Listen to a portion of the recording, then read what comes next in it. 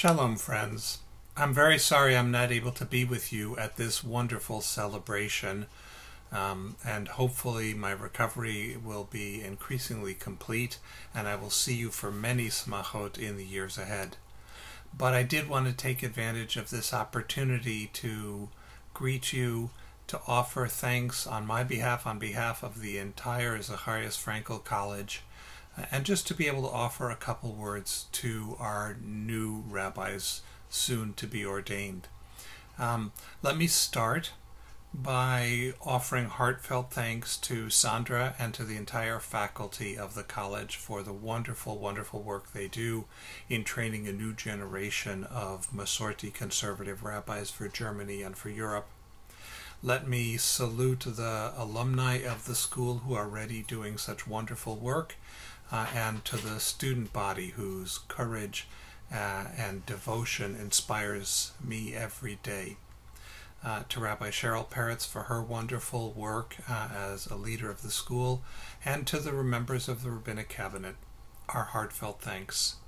But primarily I'd like to address my beloved students about to be ordained, to Angael, to Andres, and to Irina. This has been a year of such chaos. I know you know that.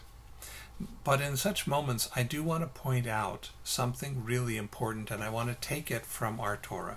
So, at the very, very beginning, as God creates the earth, the Torah tips its kippah and offers us a really important insight to remember. V'haaretz hayta tohu vavohu v'choshech al pnei tehom v'ruach Elohim rachefet al pnei hamayim.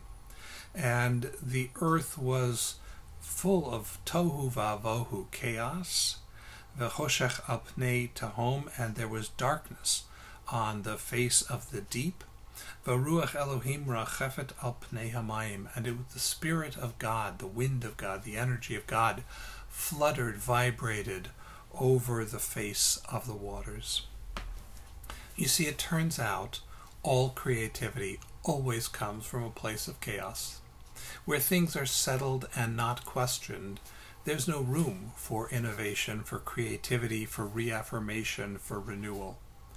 But this year has been a year both of chaos, but a year of reconsecration, a year of remembering just how sacred our mission is, to train up a new generation of European rabbis who will continue to energize and vitalize the Jewish community in Germany and beyond.